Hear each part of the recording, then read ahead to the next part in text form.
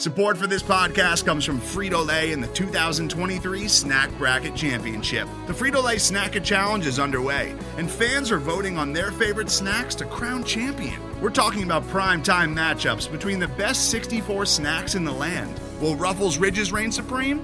Can Doritos defend their dynasty? Or will Smart Food use their smarts for a surprise upset? Only you can decide. Get in on all the action for a chance to win up to $1,000 or a year's worth of snacks. Let your snacks be heard. Just go to fritolaysnacket.sbnation.com to vote and enter for a chance to win. No purchase necessary. Sweepstakes ends April 3rd, 2023. Void where prohibited. Year's worth of snacks awarded in the form of 52 coupons, each good for one bag of chips. See official rules at fritolaysnacket.sbnation.com.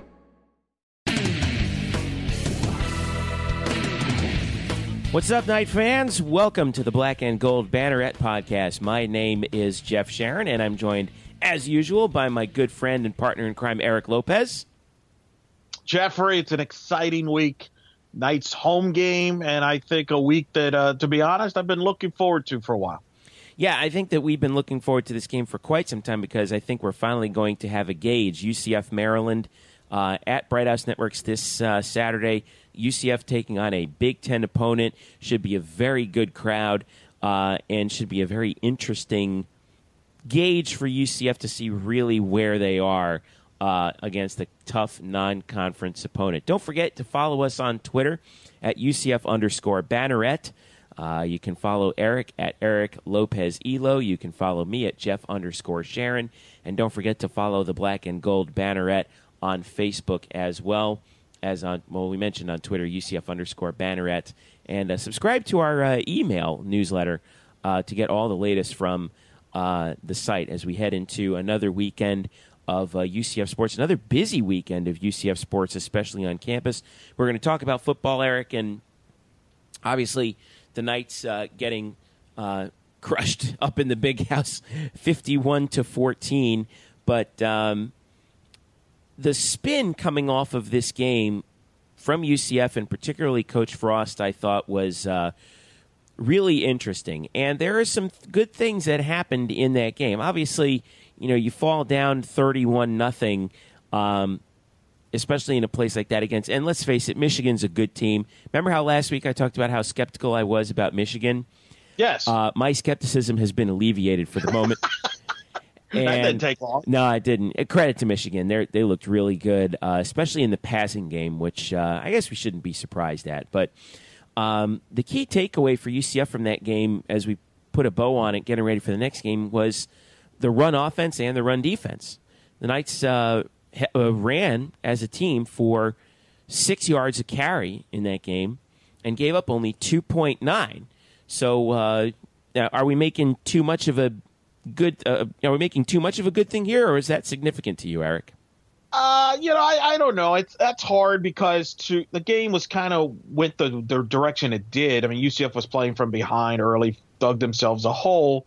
They kept running the football. I thought they did some good job run blocking, but it's hard to gauge, as far as, what was Michigan playing pass when you have a big lead, things like that. I think to me, everybody's focused on the rushing yards offensively. The run defense, to me, I thought was the story from UCF. That was the big positive. I thought they held their own against Michigan's offensive line. Yeah, 41 carries for Michigan, only 119 yards net rushing. That's 2.9 a carry. This is a team that we went back and I'll go ahead and pull up the numbers from last year, but this is a very good rushing team. And you talked about last week how one good thing that Brady Hoke did was he recruited the heck out of the front out of the front lines. Yeah, and that was a pretty impressive performance by UCF against that offensive line. It really was. They were not pushed around. I thought the players were flying around. Now, obviously, they give Michigan credit. They gave up some passing plays, and Michigan was tremendous passing the football. Will Speight looks like a legit quarterback. I mean, Jim Harbaugh knows what he's doing with that. But Michigan can run the football too, and I was impressed. I mean, we saw this last season, Jeff, where UCF, among many things, got pushed around and gave up a lot of yards rushing. So to me, that was the more interesting thing to me. that jumped out because, Michigan couldn't really just establish the run and dominate the line of scrimmage, I think. Then they threw the ball more. And that's why some people were like, well, geez, Jim Harbaugh's throwing the ball a lot in the third and the fourth quarter. And I'm like, well, maybe that's a respect to the defensive line because they weren't able to gash them with big yardage running the football. So to me, and I said this before the season, this defense is going to be hard to judge, and you really can't judge them on numbers because they're going to be on the field a lot, even when the offense is doing well or when the offense is not doing well because of the tempo, because of the pace. But I like the fact that they seem to me, Jeff, much more aggressive, much more flying around than they even did last year. They seem much more disciplined at the same time from a standpoint. They're willing to make plays.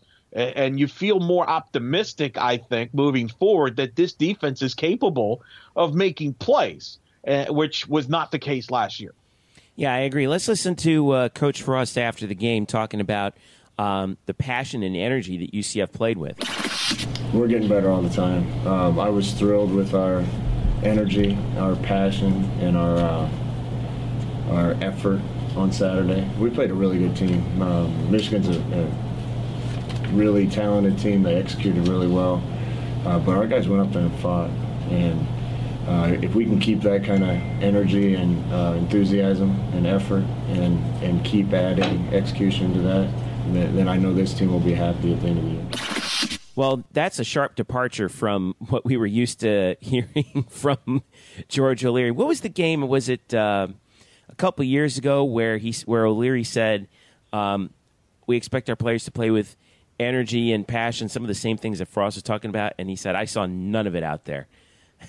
O'Leary said that after one game. We were like, wow, tell us how you really feel, Coach. Right. But I think this goes back to what we were talking about at the start of the year, which was this team, these players were desperate for something good to happen and for some confidence, and the coaches have bought into that and said, we're going to build up their confidence and make them feel like football players again, because the more confidence that they play with over time, the better they're going to play.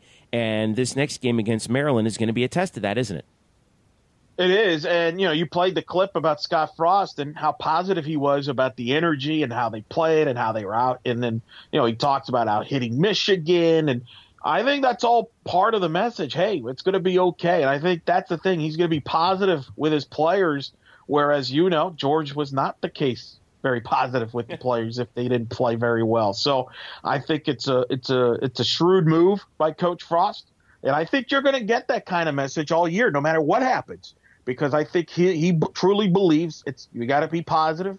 It's a process, and it's about getting better. And look, we talked about this. I think the first two games, I don't think it's kind of what, as I said.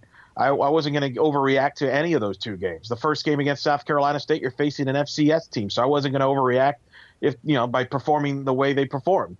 I wasn't going to overreact regardless of the Michigan game. Michigan's a top 5 team in the country.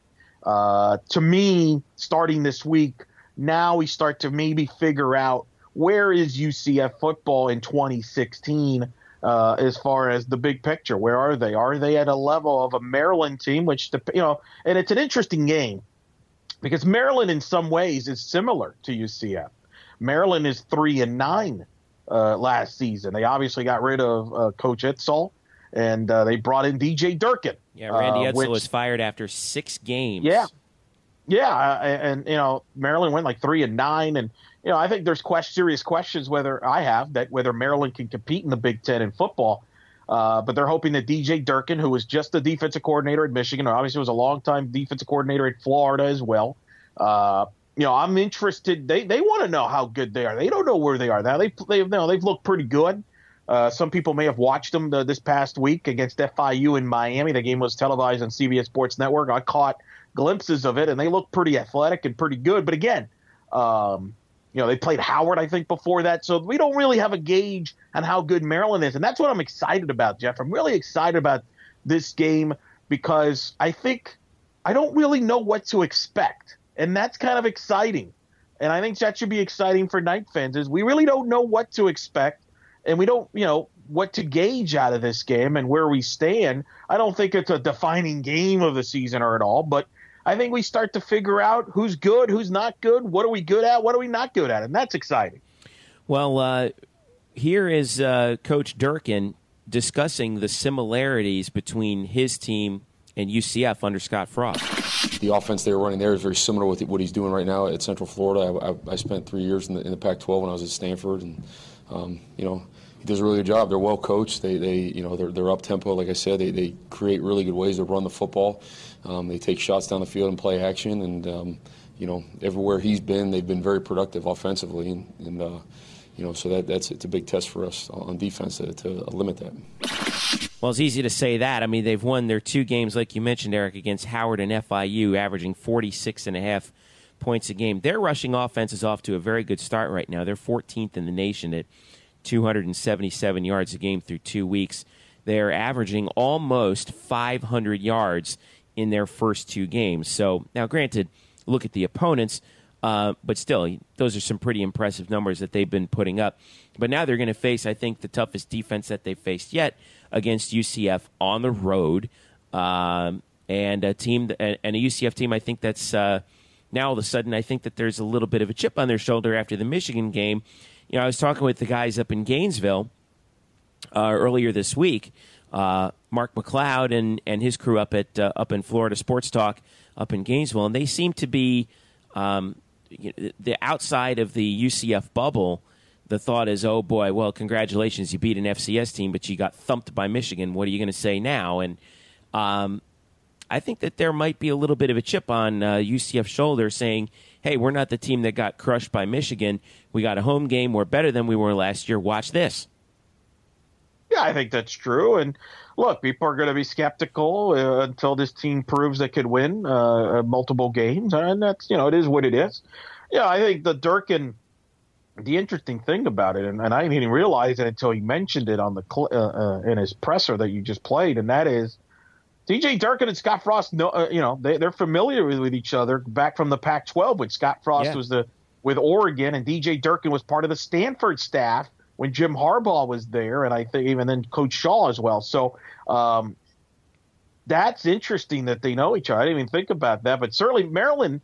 The radio voice, play-by-play person was on Tuck and O'Neill this week, and he talked about how Maryland's playing a lot of freshman players from DJ Durkin's class. They're trying to make an immediate impact, kind of like Scott Frost is doing, Jeff, as far as playing a bunch of freshmen and trying to make an impact on this program. And we saw that with Adrian Killings, who probably, was the highlight so far of the season with that long run. Which, you're not kidding. which, let's be honest, we didn't have that from any of the running backs last season. And I said this before the season, I felt that the freshman running backs would be the top backs on this team. And you saw an example of that. Why? Because they have that explosive ability that I don't think they had on the roster last year. Yeah, I'm count me among those who watched that run by Adrian Killings. It was just a normal stretch play out of a shotgun formation, and when he got around the corner, that was it. He was gone. They weren't going to catch him. And I'm looking at that, and we know how fast he is. I mean, he has world-class speed, and seeing that, I'm like, oh, man, this is going to be fun if we're going to be seeing a lot of this. I'm trying not to get too excited, right? But that's the kind of speed that I don't think we've had at running back, maybe going back to Kevin Smith, if not even longer before then, have we? Yeah, I think Kevin Smith, a very good comparison for that. I know some people in the audience might bring up, what about Latavius Murray? I never struck Latavius as the fastest explosive runner. Now, Storm Johnson had his moments too, and he was fast, but I think Killings is faster than him. Don't you? Oh, no question. Killings might be the fastest guy we've ever had on offense when you look back on it. Sure. I mean, he was a track guy. I mean, no question. But I would say, Kevin Smith was a home run hitter. I think Storm was close, but I agree. I would say since Kevin Smith, for at least, was the fastest guy. So that's the exciting thing about this is, seeing these freshman guys like Killings on the field, getting experience, and you realize, hey, they're headed in the right direction. I mean, I don't know what that means from a win-loss record this season, Jeff. Well, there's only one way to go after last year. Sure, right. But I think I like the athletes, even the freshmen. You could see that there's definitely talent now up there from a freshman class, and I think you feel good that, remember, he's going to have another freshman class after this upcoming recruiting year and all that. So I think that's the thing that's encouraging, is you're starting to see the athletes back where it was, because I think they definitely believe that in the running back position there was a drop off in the last couple years there. And I'll say this, the offensive line, which you have been very critical of the last 2 or 3 years, from a running standpoint, I thought, run blocking standpoint, I thought looked pretty good, like you talked about. So, again, interesting to see what they do against the Maryland team. I will say this, other than maybe Houston, I don't think there's another team on the schedule that UCF will face that is as talented as Michigan or as physical as Michigan from a line of scrimmage and skill position standpoint. So keep that in mind, too, when people kind of react to this that performance. And I'm a believer that playing competition like that will make you better. And I think UCF is a better football team for playing that game and going up to Ann Arbor. There's nothing they're going to see the rest of the year that should really say, wow, we haven't seen that before. No, you're right. And I think that also Maryland is the right opponent right now at the right time for UCF. A Big Ten team, power conference team that's also struggling, trying to figure out what their identity is too. Best part is we get them at home. And even though they're 2-0, they've done so against significantly weaker opponents. I think weaker than UCF is right now and probably will be by the end of the season. One thing I'm concerned about, though, Eric, is the passing game. And I think a lot of UCF fans share that concern. Justin Holman and Nick Patty last week were a combined 6 of 22, but they were both 3 for 11 in that game. UCF finished with a grand net total of 56 passing yards, giving up 328, obviously, but Michigan had a field day throwing the football. But the passing game was a real struggle, and Coach Frost made no bones about that fact in the post-game presser. In our passing game in general, our protection needs to be better, our routes need to be crisper and more defined, and our quarterbacks need to make better decisions and hit some of them. I don't think it'll be as hard every week in and week out as it was against Michigan. They got some special players, a couple exceptional linebackers and some DBs that are really good. And, it'll get a little bit easier, but if we can learn to execute it in a way that we can beat Michigan, then we'll be able to complete balls on everybody else. Well, yeah, it's going to have to get better than 6 for 22, and that's something that they're going to work on. Now, Holman got hurt on a scramble in the second quarter of that game. There's still some – as of this recording, Frost is still mum on his status. I think that if he doesn't play if he does play, he's going to be hampered in terms of the running, which is going to be a problem, I think, for UCF offensively. If he doesn't play and they have to hand the reins over to Nick Patty, I don't think that's as bad as people think it's going to be. Patty looked pretty good in that half a series that he played. I know it was against South Carolina State, but it looked like he was getting the ball out a little bit more quickly than Holman, who tends to wind up a little bit more. And if Frost's MO this week is to prepare Nick Patty to start and to play, that's not so bad, handing it off to a guy who is a pretty good runner himself, good enough to be used as sort of a slash guy when UCF was desperate last year, and also a guy who's a senior and has been around this program for 3 years. He's not the fresh newcomer who transferred over from Boise that he was when he first started out at UCF. I know he was a local kid, went to Dr. Phillips, but I think that if you give Patty a week to prepare as a senior running this offense, that might not turn out as bad as people think. What do you think? I agree. Justin, going back to even the South Carolina State game, that first half he struggled. Right. I think he ended up being something like 14 of 28. So it's not like he has been the most accurate quarterback in his career. So it's not like this is just happening. I will be shocked if we know who the quarterback is up until kickoff. I think Scott Frost, and he's done a wonderful job of not giving you any idea what's going on. And I don't have a problem with that. I don't want to play poker with him ever. Right. It's a fantastic job. And you know what? Good for him. Why should he tell anybody? To me, use this to your advantage. I mean, I can tell you, Maryland has no idea what to expect. So now Maryland is going to be prepared. They're going to prepare for both Holman and Patty, and regardless of what happens. So I think he's done a very good job with that. I've been very impressed because I don't think anybody will have any idea leading into maybe warm-ups on Saturday. Hey, and people will see, well, is Justin dressed? If he's not dressed, et cetera, et cetera. So I don't even know what to expect, but I do agree with you. I will say this. I would not be surprised regardless if you see two quarterbacks play in this game. Because let's say hypothetically, let's say Justin Holman plays. You're right. Maybe he's not 100%. Maybe they bring in Nick Patty to run some plays with his legs that maybe they don't want Justin to do. Or maybe if Nick Patty starts, do they bring in another quarterback, a Kruzak, for example? Do they bring in a Milton, obviously, who has been regarded as the future of the program? I personally don't think they will bring him in. Oh, God, but I hope they don't. Right, but you see what I'm saying. I think Kruzak's the better likelihood of the two freshmen that they would play, and I don't even know if Kruzak is necessarily healthy enough to play. I don't even think he traveled to Ann Arbor, but nonetheless, I think it's all kind of up in the air, and I think that's kind of intriguing to me. I like the way Scott's playing this, and I think right. I mean, I would be shocked if we knew who the quarterback is like before an hour before kickoff. Like I would be shocked if it came out. Hey, look, maybe somebody has got good sources and they could leak it, but I have a sense with this staff that nothing's getting out.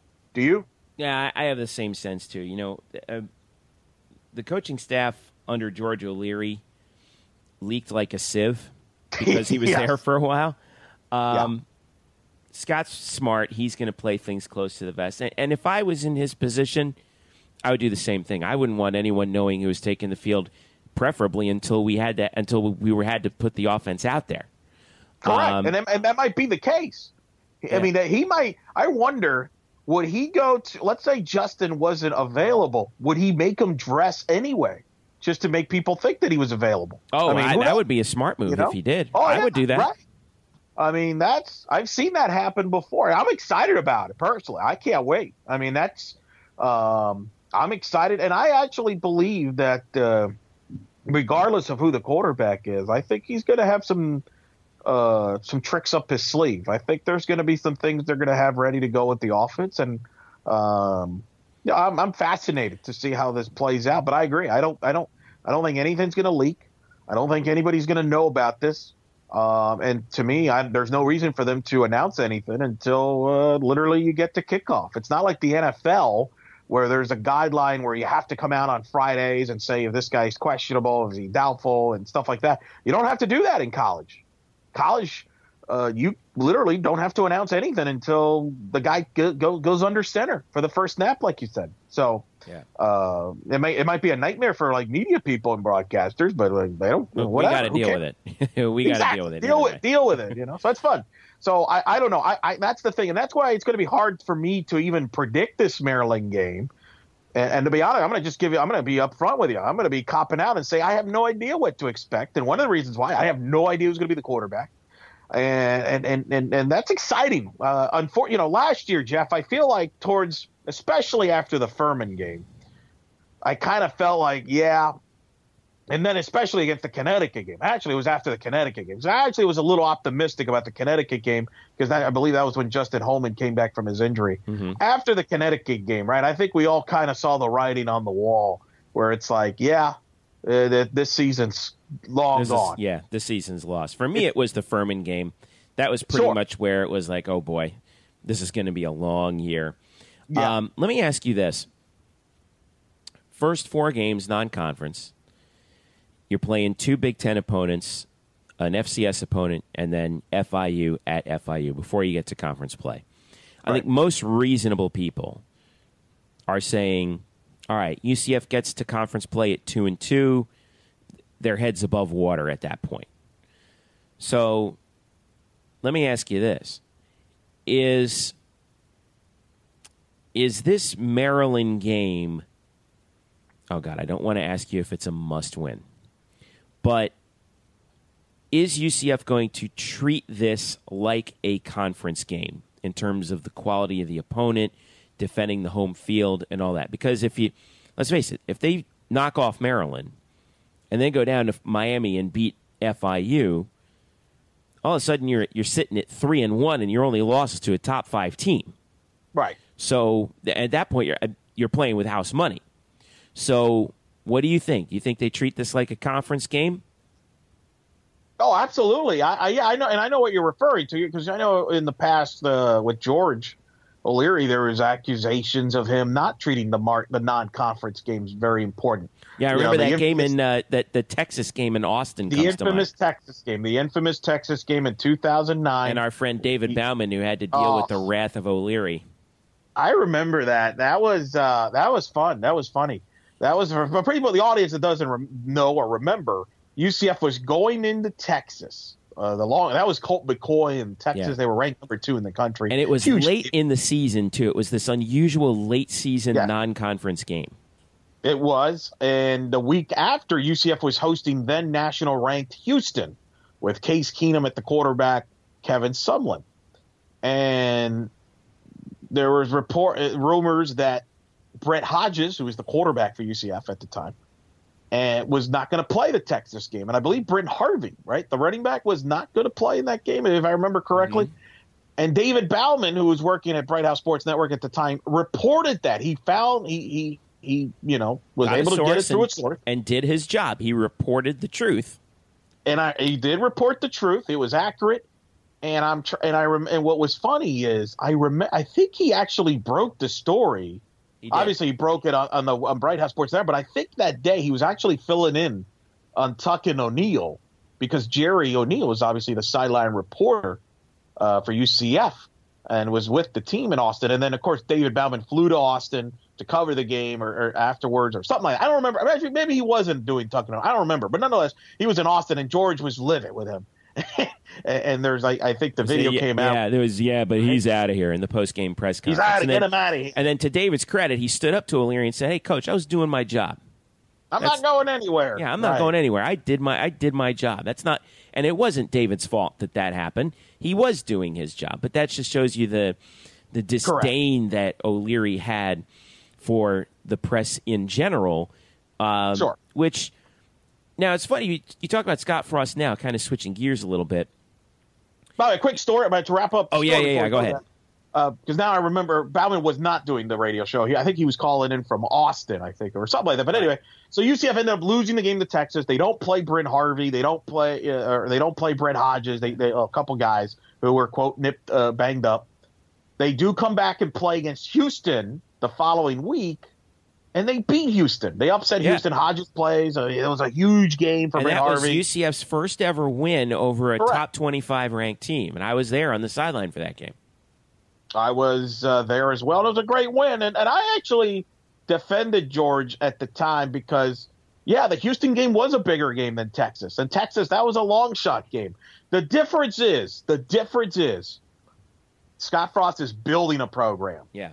George had already built the program, and obviously it would even get better as time went on. Scott's trying to build this program, and I think he's still learning about who can play on this team, who does he trust. So I think when you're in a building process, you're not thinking about, I'm just going to treat I think you're treating this game full gear because this team is trying to get better and trying to learn the system. So that's why I believe that this game it's very important to them. Not a must win.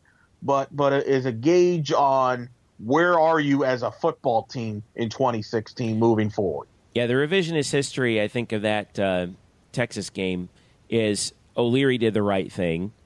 David Bauman did his job. They were both right. The way O'Leary treated Bauman at the time, I thought was wrong. Now, what's interesting and back to the point that I was going to make before was we're starting to learn that, with the UCF Knights Talk radio show that's happening over at Caddyshanks now, which is great.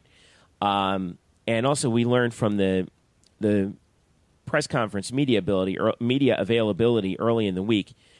Scott does keep it close to his vest. He really doesn't say much. And I don't think it's because, like O'Leary, he has any disdain for the press. I just think that it's, he's kind of a rookie at this. He's a little bit uncomfortable. There were some reports that he was a little terse with the press when he was in Eugene as the offensive coordinator for Oregon. But it's another one of those things where he's going to be fine as time goes by. But his primary concern, I think right now, I mean, obviously he's there for the press conference availability. That's our prime concern as members of the media, right? I mean, do that and you're fine. The unicorns and rainbows, radio show live at some bar somewhere, and okay, if you're not doing it every week, then hand the spotlight off to somebody else. Lord knows there's a lot of other great coaches at UCF who can steal some of the spotlight, but I don't think it's because he has any disdain for the press. I just think that he's not used to it. And this being more of a metro media market than a college town media market, the media atmosphere is a lot different. But I think that he'll become more comfortable, and it's not like, and the other thing too is like, it's not like UCF and us here in the Orlando market are, the hard hitting New York types. Right. I mean, let's be real here, and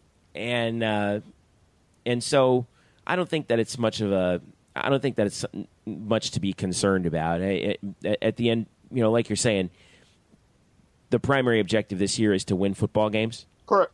And give the players some confidence. And I think as time goes by, we'll see more and more of Scott Frost doing media appearances. Well, number one, I mean, it's his first year, and he's never been a head coach before, which has more responsibilities with the media than you do when you're an offensive coordinator. So there's an adjustment period. I think you've seen that with a lot of coaches. I mean, Jimbo Fisher, for example, at Florida State, is a lot more open with the media now than he was, say, his first year or two at Florida State when he was being compared to Nick Saban. So part of it is, time. Also, keep in mind, Scott Frost comes from Oregon. We coached under Chip Kelly and Mark Helfrich. The Oregon way is they don't like to give much to the media. And, because of the offense, because, even with the uniforms, everything's kept secret. They don't want, and part of that is he learned how to play poker from some pretty good poker players up there. And remember who he played for? Tom Osborne. Again, if you look at Tom Osborne's history, not going to give you much. Yeah, probably the most boring media coach in history, Tom Osborne. Correct. So, and I think it's by design. And let's be honest, there's a lot of coaches that don't want to give media a lot of stuff because they don't want to give away information. They don't want to give away game plans. They don't want to. That's why a lot of practices are closed even in the spring or in the summer. So, as far as the coaches show, I think you can make an argument that the old coaches show, college coaches show of coaches doing the entire 60 minutes at a bar and taking calls from fans and stuff, I feel that's kind of archaic, don't you? It's kind of become real. I mean, Jimbo Fisher still does that at Florida State. But, for example, Jim McElwain doesn't do his show every week at Florida. They don't even – in fact, they call it Gator Talk. It's the same concept, which is Jim McElwain does certain big he'll come on before big games. Because obviously there's a lot of interest in those games and stuff like that. Hurricane Hotline down in Miami. Mark Rick does not do every show. And now, they've decided where, yes, in those shows, they'll bring in the athletic director, or they'll bring in a player, or they might bring in a coordinator, or they might bring a coach from another sport to promote other stuff to fill an hour. Because now with the technology, Jeff, I mean, if you're a fan of your program, let's say if you're a UCF fan, which is obviously the audience that's listening to this podcast right now, you probably already know what Scott Frost is going to say. You already know what Scott Frost thinks because you've probably watched his press conference on Monday, which is now available online on UCFnights.com, or you maybe listen to his post game on the radio after the Michigan game. It's not like it was 20 years ago when the coaches show was really the only time you could hear your coach talk about your team, in a setting, for the upcoming game. Agreed. Now they can see it. So I actually I've listened to the coaches show and I kind of like it because you can only talk so much about your team for 60 minutes straight. And again, there's still coaches that do that. I'm not saying there's a wrong answer either way. If you want to do a full coaches show, 60 minutes, good for you. I mean, and Jimbo does a very good job. And I think Jimbo has followed the tradition of what Bobby Bowden was doing. And remember, that's in Tallahassee too. Yeah. So there's a lot of, that's the only game in town. Like you brought up in Orlando, that's not necessarily the case. And I think from Scott's standpoint, I don't need to be on the whole time. You know what? It's okay if Kevin Smith is on for a segment. It's okay if Danny White, who is on in the most recent episode of their Coaches Talk, is just as interesting, because now there's other interesting aspects of the program that people are interested that goes beyond what goes on the field. So I don't have a personal problem with that. And I would say the same thing, by the way, about the Coaches Show on television. I think that even more than the radio show is more archaic now, because again, you don't need the coach on television to recap that game. You could probably get the recap right after the game. Yeah, you're right. I think that the traditional coaches show is going the way of the dinosaur. The funny part is, like, I used to produce Bobby Bowden's coaches show when I worked for WORL when it was a sports station, 660 AM around here. And he used to have like this, like he knew who the callers were. It's like some old lady in, Madison County. Right. Call Coach Bowden. I called in last year, and it was so great to talk to you, and it's great to talk to you again. And I didn't have a question. I just wanted to say hi to you. And Coach Bowden, of course, playing the guy that he was. Well, it's always great to talk to you, Marlene. And the whole thing. And I'm like, and I'm sitting here listening to this. I'm like, Gene Deckerhoff must want to fall off of his stool in wherever it is that they're recording this show, because it was kind of ridiculous. And now, you're right. We're a much more, we know more, we have access to more than ever, unfiltered, by the way. So, I do like the fact that you can now put the spotlight on guys like, obviously the athletic director, Danny White, who's going to have a lot more to say about fan experience, which is really what the point of that show is, interaction with Correct. the fans. UCF heroes like, Kevin Smith before, and you can have guys like Sean Beckton and Travis Fisher on, some of the other offensive coaches as well. And the thing that we hope that we like to see a little bit more of is some of the coaches of the other sports. You've got some big events coming up, and they can promote those as well. Let's bring on Tiffany Roberts-Hadak. Let's bring on Brian Cunningham and Todd Dagenet, and you can highlight some of the new coaches coming in the spring too. John Roddick, for example, and that I think that's how much more useful that platform can be. I agree 100% with that. I think you're going to see that more of that with the basketball show too, with Johnny Dawkins. I would expect to see Coach Abe, the women's basketball team, will probably be involved in that, and I would like to see the other coaches involved as well. I think that's absolutely correct, Jeff, and I have no problem with that. And you're right. I mean, let's be honest. The coaches' traditional show. I mean, like if you listen to the George O'Leary radio show the last few years, and even if you've listened to the first few episodes this year. Well, O'Leary was O'Leary, but it was like my buddy Corey was always the only one that would call in or even be at the show and call and ask a question. So it's always the same deal. And then, you're right. I think the majority of it, if you want to know what your coaches think, you can pretty much access. And I think the schools want you to go to UCFnight.com. Go check out what Scott Frost has to say on the post in his pregame or Monday pressers or stuff like that. So I think all these schools now want you to come to their site and come to their platform to get the information, and it is much more accessible. And I think that's the name of the game. So I agree. I don't have a problem with it. I really don't. And he's got a job to do. And a thing that struck me, and I believe it was at the Fan Fest before the season started, there was other teams from UCF there involved. I think there was a representation from women's soccer. There was representation from volleyball, like the players were there and stuff like that. Men's soccer, which was never the case when George was there. It was all about the football, and so that's been very exactly refreshing. the way he wanted it too. He wanted to have nothing to do with any other sport. And you would know that. You worked there. So I think it's been refreshing, and I'm pleased with that. And, I saw Scott Frost and Coach Frost this year went to a couple of softball games there. So I'm all for it, and I've enjoyed the program. And actually, to be honest, I've listened to it, and it's good UCF talk for UCF fans. Yeah. So, all right. Prediction at gunpoint, Maryland game. No, you're not going to get me to do it. No, yes, man, I don't Come know. on. I don't know. I don't know. I think it's going to be a good game. And, depending on where you check, I guess Maryland's 9.5, 10-point favorite. I might be inclined to take UCF, and I'll leave it as that. It opened at 9 in favor of Maryland.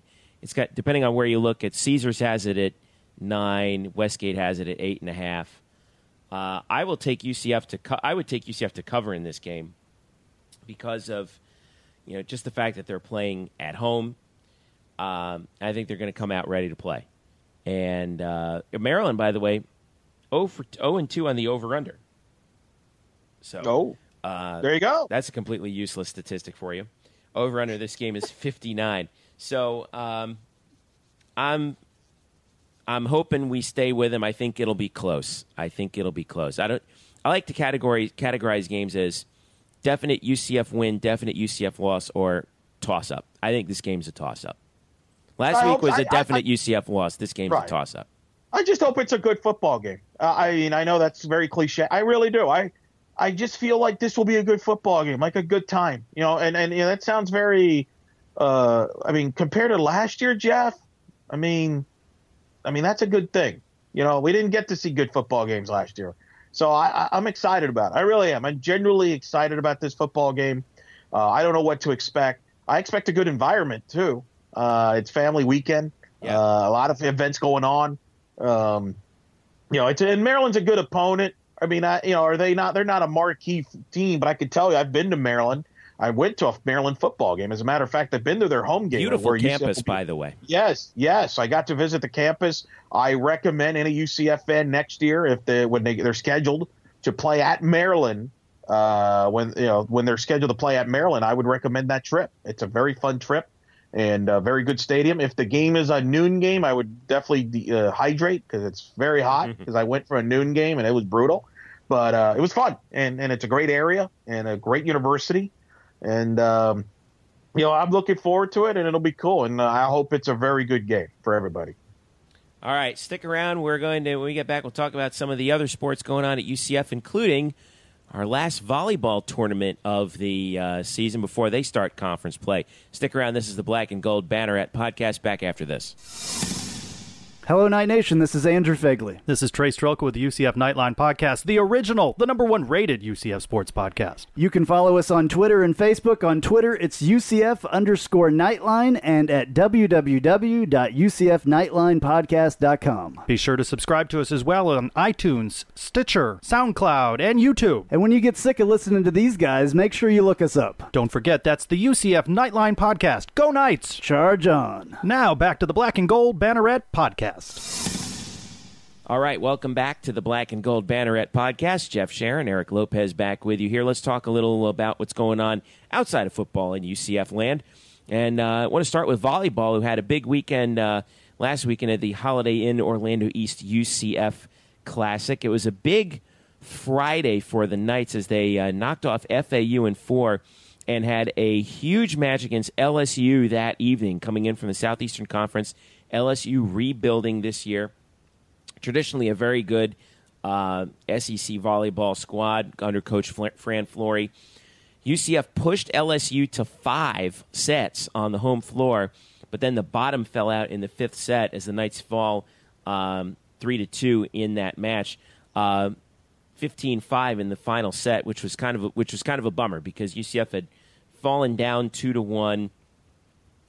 Fought back in a very intense 4th set to force that 5th set, and but unfortunately, just nothing went right for the Knights in that 5th set. Now, the key though, 2 days later, the Knights had a Saturday match to wrap up the tournament, or a Sunday match rather, to finish up the tournament against Seattle, and they came through with the sweep. The Knights did to finish out the tournament 2-1, and I thought that was key for Coach Dagenet's team to get through to recover from that LSU loss. I felt like last year's team, when the injury bug hit and all that, the Sunday match felt like a match that they would have lost. And they were challenged by Seattle in the first set, 25-23, and they were challenged by them in the third. They were hard to put away in that match, but they ended up coming up with the victory.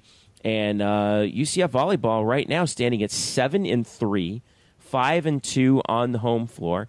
and they got the another tournament coming up this weekend, Eric. But you were at the LSU match with me. What were your impressions? I guess I'll take the blame for the loss, right? I was there for the one loss, so don't ever come back. Yeah, right. Don't come back. Coach won't want me. Look, I thought it was a great match. First of all, you mentioned them coming back in the fourth set. What you didn't mention is UCF was down 11-5 in that fourth set. Like, it looked like they were going to be done in 4 sets. It was a controversial point that I'll let you expand on. No, I'm not going to. I don't want to get in trouble. Are you going to get fined or something? Well, there was a call that went against UCF in the third set that it was at a pivotal moment in the match. Right. I mean, can you explain what it was? Yeah, what was it? It was there was a ball that looked like it was down. One of the judges ruled it down, but he was overruled by one of the officials on either side of the net. And it's tough to do this, now in college volleyball at the in the power conferences, they have the replay system that they can go take a look at with these kinds of things. Obviously, UCF doesn't have that just yet. But it was, but Coach Dagenet for a moment there was beside himself. I totally understood where he was coming from, but the Knights lost the point. But that was a critical point in the match because after that, they just played angry and forced the fifth set. And I felt like when they got there, they're like, all right, now we're here to the fifth set. And then LSU jumped out, I think, 5-0 in the fifth, and then that was pretty much that. Yeah, LSU did it. That's a good team. Don't make no bones about it. LSU's a good team. They're very young. They're relatively undersized for an SEC team right now. Correct.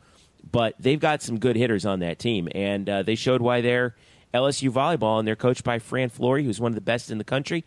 And they came away with the win. Give them more power to them, Yeah, no, it was a great match to watch. I mean, the thing I was impressed is UCF came back. You mentioned, and the reason I brought up that controversial point in the third set is they lost a very tight third set, and a lot of teams would have just kind of gone away in the fourth set. And it looked like that was the direction we were headed with UCF falling behind 11-5. But they fought back and won a dramatic fourth set to even force the fifth. And I thought that showed a lot of growth and a lot of fight from this team. And you mentioned they come back on Sunday and beat Seattle, a team, by the way, that beat UCF last year in Miami. Yeah. So that's a good win. I thought it was a good tournament and a good positive sign of the growth of this team. There's no question this team is better than it's been the last year. And, it's as I've said before, it's about getting ready for the conference. It's an automatic bid to the regular season champion, and you're trying to put yourself in that position where you can compete right there with the top teams. And I think it's a wide open league, and UCF feels they're just as big of a contender as anybody else. So I thought it was a very positive steps. I know Coach Dagenet and Coach Jenny Marr didn't want to hear that after the match. Right. They were disappointed with, I think, with the fifth set, but I thought the team bounced back like they thought they would. And I think it shows the character and the competitiveness of this group. And I'm excited for this team and what it could accomplish this season, Jeff, because I still think their best volleyball is still ahead of them, don't you? Yeah, I think so. I really want to see how they perform this week against 3 teams that are tougher than everyone thinks. Have higher RPIs certainly last year than people think in this week's tournament, the Holiday Inn Orlando East UCF Challenge. 2 matches on Friday. One against UNC Asheville at noon, and then the other nightcap Friday night. Come on out for Central Arkansas. Central Arkansas is actually a pretty good team. That's at 7:30 on Friday, and then that leads into the tournament finale on Saturday. It's going to be a busy day of sports on campus on Saturday. Check this out. UCF men's soccer, who unfortunately fell tonight to Florida Gulf Coast 3-1 in their home opener, and have had 2 games canceled this year, one at Charlotte and one at Mercer. Right now standing at, I'm just rolling through here, 0-3 on the season. They get a shot at Jacksonville on Saturday at noon at the UCF Track and Soccer Complex. So I know it's going to be busy on campus, a lot of tailgating, but come on out for the game. You come on out for the game. Catch men's soccer against Jacksonville at noon. go out, tailgate for a little while, come back into the venue. It gets a little hot out there, 4 p.m., UCF volleyball in the venue. That's the old arena against Central Michigan to finish out the tournament. That's at 4 p.m., and then that dovetails right into UCF in Maryland. So you got a full day on campus of UCF sports, huh? That's a triple header. I like it. I mean, I've done that too. I love that. I just love having sports going on because you get that spillover crowd. Soccer's fun. You can, and then after the soccer is over, you can go back and hang out. The folks over in the RVs can come on over to the track and soccer complex. If it's a little bit hot in the afternoon and you're thinking, let's go inside and catch a little volleyball, you can come on in. It's going to get loud in there. And I think that's I love that UCF did that. In the past, for some reason, sometimes they would schedule things across from each other. And the folks who do the scheduling for UCF and the facilities, David Hansen and the like, they do a great job. They've done a great job of late of staggering these schedules on these multi-sport days to give fans an opportunity to kind of trickle in and see what's going on and catch a little UCF volleyball when they might not normally be on campus to do so. So I hope that works out for the nights on Saturday at soccer and at volleyball. I think it will. I've done that. I've done that where I have swung by volleyball before heading over inside for football. So it's very doable. Volleyball is a fast match, so the match could be done by 6:30. You could still have plenty of time to get in. So it's a busy day, and I enjoy those days. I enjoy that, and the student athletes deserve that, and that's fun. That's a fun weekend. And you're right. This is again a very important home stretch for volleyball with conference right around the corner here, Jeff. So, but I was encouraged having watched them in person.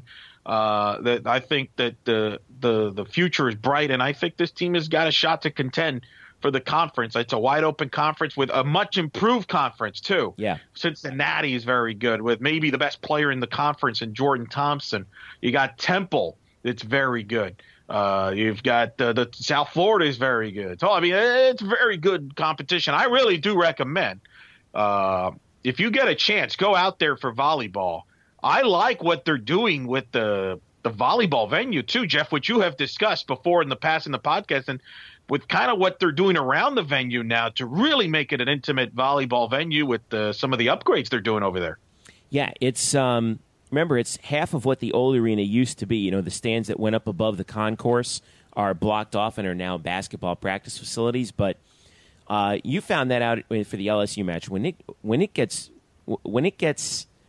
going in there, it's a rowdy joint, man. It gets loud in there. And if you have and I think that LSU match wasn't even a sellout, believe it or not. If you can get a sellout in that place like we've done before with matches against Stanford in the past and USF in particular, sure, man, it can get nuts in there. No question. And I think it will, and I think that'll be interesting, and I think the players will feed off of that too, which is a big home court advantage. That's the most important part right there, because I think that in that LSU match in particular, what pushed UCF to 5 in that match was that the fans got angry too, and the players fed off of that, and I think that's key. I hope they get a good crowd for that match against Central Michigan. And it's a great facility for recruiting as well. I mean, you can go and bring a kid there. You look at last year, the state high school championships were held there. So Tanya Jarvis, former UCF volleyball player herself, clinched a state title for Bishop Moore on the floor that she used to play on when she was here. That's pretty cool. And I believe Aaron Campbell, who's the former UCF volleyball player, was commentating for Bright House Sports Network. So a lot of volleyball UCF ties there. But, looking forward to that. But you're right. I thought it was a successful weekend for volleyball. Even the LSU loss, I know, was disappointing for the group. But, I mean, that could have gone either way. And I think they'll learn from that. And moving forward, you hope interesting to see how they come out this weekend. And I think that Saturday game will be a challenge because – from a volleyball player, there's distractions that weekend because everybody, it's going to be a busy campus, a lot of things going on. It's going to be hard to park. Yeah, that's you. That's a you problem there. Yeah, no, I got a parking pass for that match. I'm not going to have any problem. I'll be getting into that garage nice and easy. Well, maybe you and I should talk then. But yeah, no, it's going to be a fun atmosphere, and but that's big for the players to focus on that because sometimes you can get distracted with all the distractions and lose focus. I'll be interested to see, Jeff, in that Saturday match if they lock in there. Speaking of distractions, Men's soccer this year has just had a spate of bad luck. Lost their opener out in Phoenix to Grand Canyon. Had a game canceled against Charlotte because of a hurricane. Lost in a tough game at South Carolina. Then had what was supposed to be their most recent match on Sunday, September the 11th, canceled at Mercer. So they're in mid-September, having only played 2 games. Tonight they fall in their home opener, very late home opener, to Florida Gulf Coast, which is a pretty good team, but I'm sure they're disappointed about that result, 3-1 tonight. But they got to get off the schneid real quick because they've got Jacksonville coming in on Saturday at noon as well. So if you can make it out to that game, make sure you do. And then after that, it's next Wednesday against North Florida, UNF, on September 21st. And then September 24th, a week from Saturday, conference play starts up against USF at home. So this is a weird state of affairs for Brian Cunningham's team right now. The good news is he's home for a while. Like he does not have to get on a plane until October when they go to Memphis. 1, 2, 3, 4, 5 straight, 5 more home matches, excluding this one tonight. Jacksonville, UNF, USF, that's SMU, Wednesday night, and then folks, a Northwestern. By the way, this is Wednesday night. Yeah, when we're we taping record. this For on those that Wednesday are tuning night. in. If you're wondering, if you're listening on like Friday, you're like, what does he mean tonight? What are you talking about? When he's listening on Wednesday morning, that's what he meant. But yes, podcasts enable you to journey through space and time like that. So. Yeah. So no, look, that's the good news is after all the, like you mentioned, all the weird stuff that's going on with the traveling and the scheduling and all that, they're going to be home for a while. And I think that's a good thing for this team and a good way to kind of try to figure them who they are. Because I'm sure they don't know yet who they are because they haven't had enough the games that they thought they would have yet to know who they are. So that's the good news is they're going to be home for a while in their own dorms and places and just kind of figure out what they need to work on and get better and get ready for conference because it's going to – that's a tough conference slate to start with. South Florida is a very good team, a team that's been a top 25 program in men's soccer, and then SMU has been a power in men's soccer. So it's not like it's an easy start to the conference schedule. So I think you look at that Jacksonville and North Florida, I think, are very important matches for Coach Cunningham and his team to kind of grow as a team and get some confidence and get better in certain areas that they've been struggling with and get ready for conference. Yeah, got to protect the home field in these upcoming non-conference matches as they head into conference play. Women's soccer, on the other hand, with another dramatic win at Florida Gulf Coast last Sunday, down 3-1, they come back and win 4-3. 4 different players scored goals, including Carol Rodriguez, who I think has 7 goals now on the season. And they've got a big road test coming up on Sunday, September 18th, this coming weekend at Florida. Top 10 ranked Florida. National powerhouse Florida. Only a 90-minute drive away, Florida. So I would like to see some UCF fans go up and see and check out that game as well. So it's Sunday at 7 p.m., in Gainesville. That's going to be a big test for Coach Tiffany Roberts' squad, isn't it? It is, but what about what a wild start to the year. It reminds me a lot of UCF football in 2013. Think of you mentioned that come from behind win against Florida Gulf Coast. You haven't even mentioned that they were down 2-0 earlier this year in Stillwater against Oklahoma State. Won that game. They won that game 3-2 in overtime. They had a late goal at Stetson that won that game. They were tied at 1. They got a late goal, and then they beat the Weather in that game. Or actually, that was the Florida Gulf Coast game where they were able to beat the Weather, where they scored a goal in the 86th minute, and then lightning happened, and then they stopped the game before it went the full 90. Correct. So it's been wild. The thing that's exciting during this 4-match win streak, 14 goals scored. This team's got firepower offensively, which I had questions about when you lose to graduation a player like Spivey, who was their leading scorer last year. But they seem to have enough firepower from others. You mentioned Rodriguez and so forth. So it's been very impressive because, certainly under Coach Sahadak in last year or two, defense was kind of the pedigree there with dominant goalkeeping, dominant backline defensively. They would win 1-0 games, 2-1 games. This team has had to win 4-3 games and 3-2 and had to come back from multiple goals now. And it's a lot of growth for this team, and it's exciting. for them. I'm certainly sure that Coach Sahadek would like to have better starts, like they did, for example, against FIU, where they just took them out of it and dominated that match from minute one to minute 90. But you're right.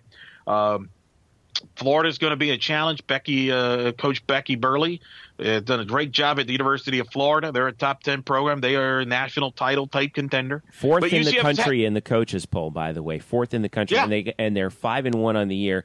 They're receiving one first place vote, and I'm actually pulling up their schedule right now. Yeah, their only loss was in overtime at Stanford. Right, overtime at Stanford. That's 1-0 too. That's not easy. No, and they're very loaded, and they're going to win. They're the heavy favorites to win the SEC, and they're trying to get back to the College Cup, which has kind of been a bugaboo for Florida the last few years. But no, Florida UCF women's soccer is a huge rivalry. There's a lot of history there from a lot of NCAA tournament matchups between those two programs.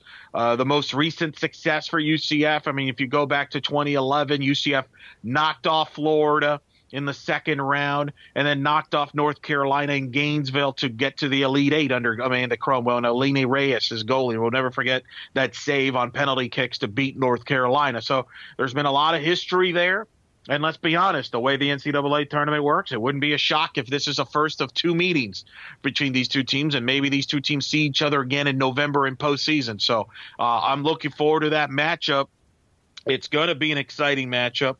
And it'll be interesting to me, can UCF offensively challenge that defensive talented Florida team that has some firepower? Yeah. That will be very interesting. I believe that match should be available online, I think, on SEC Network Plus. My good friend Adam Schick, who's the radio voice of Florida, does a lot of those matches on the SEC Network Plus.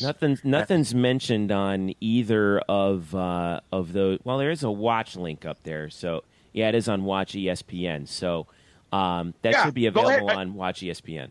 And I encourage the audience to watch that. That'll be a good broadcast. 7 p.m. Sunday, September 18th. Adam Schick will be on the call. Matthew Stubbington, I would assume, is their color analyst. I'm friends with both of them. And I think they'll do a good job. Yes, they're Florida broadcasters, but hey, that's the way it goes. They'll do. They know their stuff. So I will watch that. That'll be a good match, and that'll be a good challenge for Coach Sahadek. And you talk to her about it, though. I mean, that's part of it. You want to challenge yourself and see where you're at when conference starts.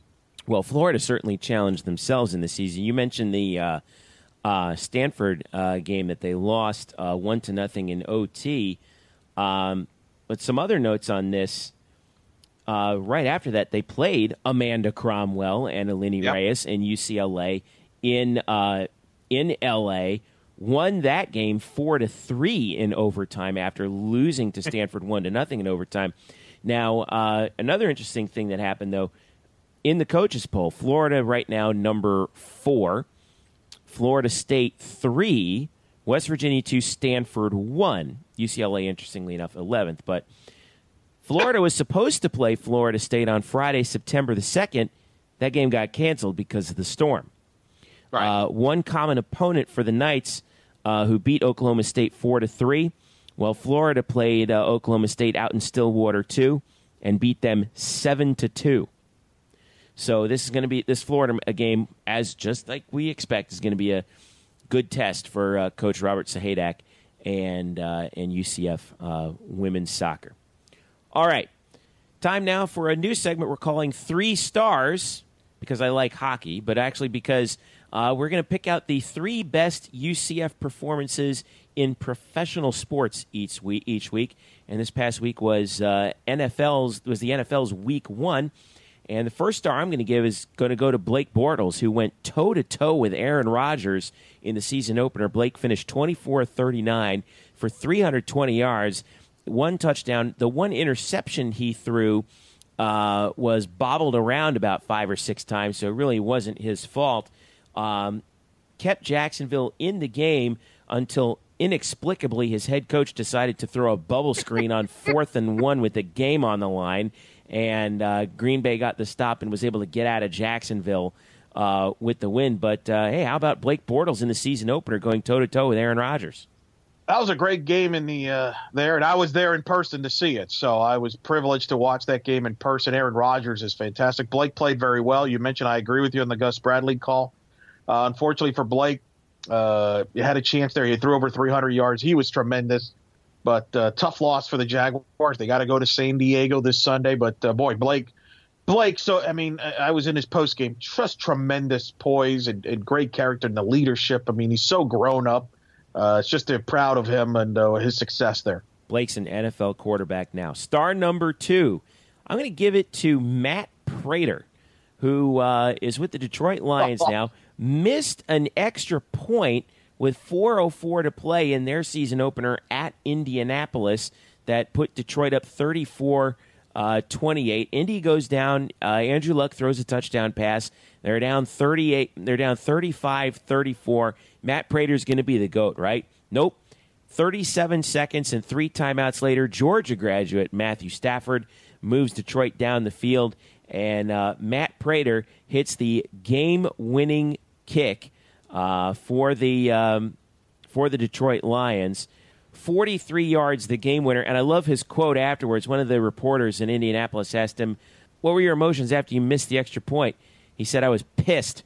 Quote, I was so mad I could have kicked it from midfield. I was so mad," Prater said, end quote. So, but he kicks the game winner, and Detroit gets a safety on a wild play with no time left on the kickoff and wins 39-35. But Prater gets the game-winning kick. Yeah, I'm going to disagree with you on my number 2 star. I mean, let's be honest. How many UCF people, when you saw Matt Prater miss that extra point, were flashback to Hawaii Bowl? Right? Yeah. So Nevada, when he missed that kick. So I'm going to go in a different direction. I'm going to go Latavius Murray, running back of the Oakland Raiders, 59 yards rushing and a touchdown as the Raiders go into New Orleans and win. And Latavius Murray, surrounded by a really talented Raider football team. Don't be surprised if Latavius Murray's playing postseason football this year. He's going to be carrying the load for that explosive offense. So really excited for Latavius and hoping he can stay healthy. And I think he'll be very productive for that offense. My 3rd star goes to Brashad Perriman, who we finally saw in a regular season game. Missed all of last season due to an injury. Came in and got his first NFL catch against the Buffalo Bills for the Baltimore Ravens. It was the only catch of the game for him in a victory for the Ravens in Buffalo. 1 catch for 35 yards, but a spectacular catch it was. Check it out on YouTube. We'll actually post a link to it in the show notes. But Brashad is in the NFL now. Then, of course, what happens? He's actually held out of practice today with an injury. We don't know if he's not gonna play in week 2, but. In fact, there's no indication to seem that he would not play in week number 2. But Brashad finally with his first NFL catch. It was a good one. Hopefully we'll have a lot more from him. Amen to that. I like the kid. I covered him, obviously, and talked to him when he was at UCF. I have a photo in my room of that Hail Mary catch against East Carolina, November of 2014. Then again, don't we all? I mean, it was just, maybe, right? I mean, it was just an amazing play that helped him win the co-conference title. So I wish him the best. He had the unfortunate injury last year, missed all of last year. It was just great to see him on the field and make a catch. And I think in the long run, he's going to make an impact for that football team. First-round pick. I think they're going to take it easy with him, and I think that's the right move. But the fact that he was on that, I'm with you on that. Yeah, no one's talking about Baltimore. They're a pretty sleeper team right now. And if they're going to – Kamar Aiken, too, has found a nice little role for himself with that team. And if Brashad can get it going, they might be able to rebuild that thing very quickly with John Harbaugh, the head coach. Let's talk a little bit about TV here, Eric. I wanted to mention a little scoop that you've got for us on the Banneret. Yeah, if you go to the Banneret website, you will see my article where I break down the UCF Michigan television ratings. We have the national numbers, which has been reported by many different outlets. Did about a 2.8 million on television. If you include streaming, it did about 2.9 million people watch the UCF Michigan football game. It was the 3rd most watched football game of the day, of the weekend, behind Tennessee, Virginia Tech, and Bristol, which was the ABC primetime game, and then Ohio State And Tulsa was the number 2 most watched game. Interestingly, UCF Michigan did better than Florida Kentucky, which was the CBS game at 3:30. But which surprised some people. Although, but if you go to the Banneret right now and you read the blog, we have some exclusive stuff that you don't get anywhere else, and I have the local numbers as we talk to the ESPN public relations people. The ESPN people that if you contact, and certainly they'll give you the information if you're working on the story. And we have the local numbers and the ratings locally in Orlando. Jeff, if you read the scoop, was the number 5 market to watch the UCF Michigan game. Obviously, Detroit, no surprise, was number 1. But Orlando was number 5. It did a 4.4 rating in Orlando. It was the most watched college football game of the weekend here in Orlando. It was the second most watched college football game of the week if you include the Florida State Ole Miss game on Labor Day night. That was by far the most watched college football game. And I go into detail about the programming that was the number 1 sporting event of the weekend, which was the NFL, which is king in Orlando like it is everywhere else in the United States. But Jeff, number 5, so much talk about television market and the Orlando TV market and what does it mean and Knights fans and stuff like that. And it did a 4.4. Now, it's the most watched UCF regular season football game since 2013 when UCF played Houston. And they won that game, that dramatic game you remember, Bright House. It was an ESPN2 nationally televised game that had big implications on the conference. UCF won it 19-14. Brandon Alexander deflected the pass in the goal line at 3rd and goal. That was on November 9th, 2013. That game did a 4.8 rating in Orlando locally that night. So since then, this is the most watched UCF football game since that game in a regular season. Of course, I'm not including the Fiesta Bowl between UCF and Baylor, which is the most watched UCF football game ever in Orlando.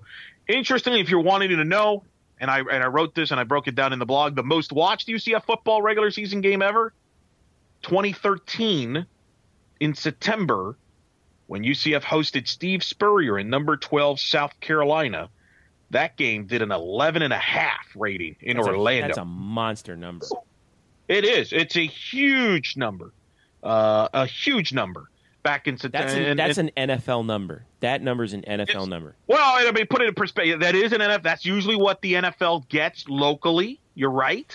On an average. For example, the New England Patriots Arizona Cardinals Sunday night football game was the most watched television event in Orlando, not just sports, but in general. Patriots Cardinals, I think it did like a 12 rating, similar to that.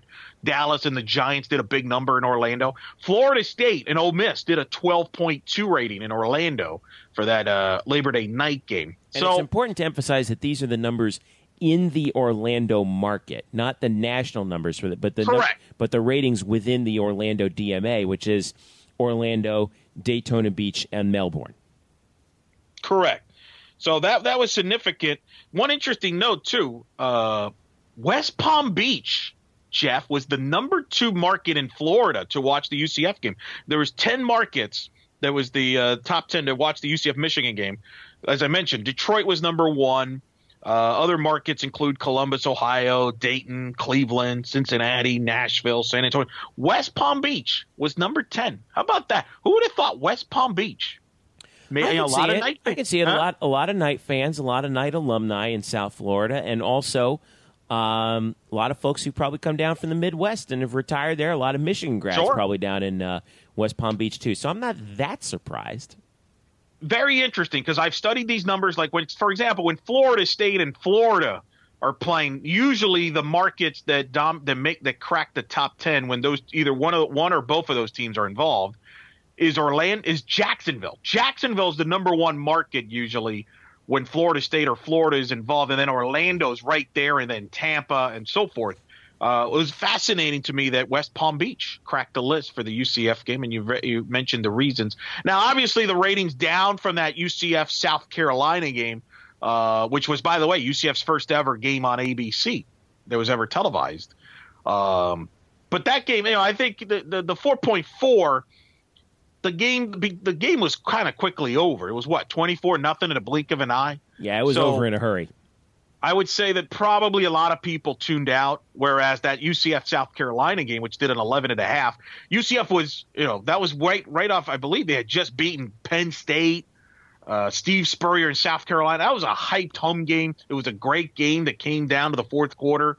So I think people stuck with that game. Also, so I think those are some of the reasons why the number didn't reach the South Carolina numbers.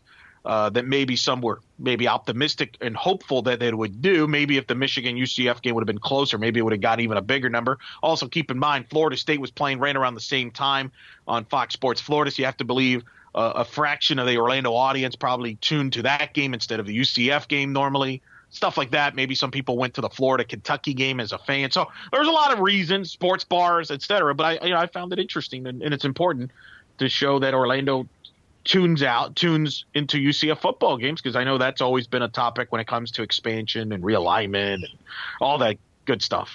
Good stuff. And you can check that out on blackandgoldbanneret.com. Look it up with Elo. He's got the TV numbers for you. And we'll have that all season long on the Banneret. This will be your home for those kind of information. Again, nobody else has you hear this. That Big 12? We're going to have those TV numbers for you. Good numbers, too. Now, I will not have one for the Maryland game, by the way, because that's a CBS Sports Network game, and they do not release their numbers. So just a heads up. All right, so there you are with the TV numbers. Eric, what else do we have cooking this week? Where are you going to be? All right, so just follow me, first of all, on Eric Lopez Elo on Twitter. Of course, I'll be producing Tuck and O'Neill on Sports Talk 1080, the team weekdays. And look for me on campus Saturday. I'm going to be on Saturday. We're going to cover the UCF Maryland game, and then Monday night from downtown Orlando at Harry Buffalo, 6 to 7, I'll get to host the Football Insider Show. We'll recap the UCF Maryland game, look ahead towards the FIU game. So that and much more, among other sporting events going on. So looking forward to it. That's the best places to find me. And again, we got more content coming on the site as well to look forward to, including the John Roddick interview. I had a chance to interview him last week. Yes. On my radio show, on the Insider Show, and really good in-depth stuff we're also going to have on the podcast, where he talks about why he came to UCF, why what drew him here, that USTA Center, as far as where they're going to be playing their home matches, in Lake Nona, which is going to open in January, in that facility, which is tremendous,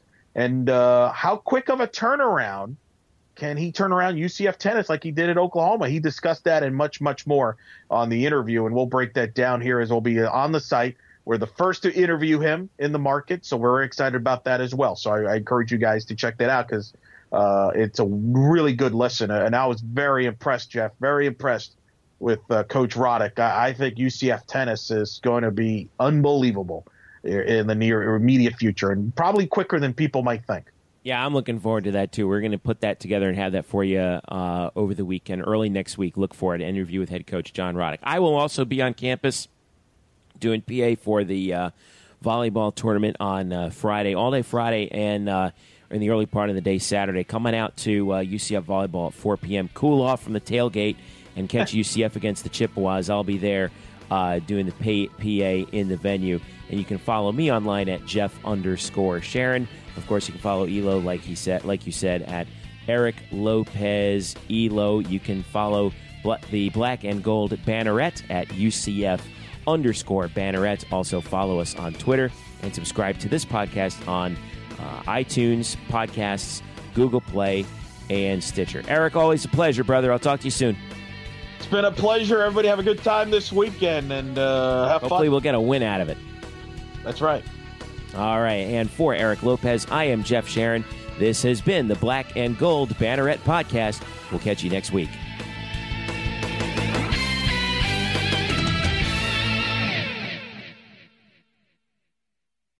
Today's episode is brought to you by Cars.com.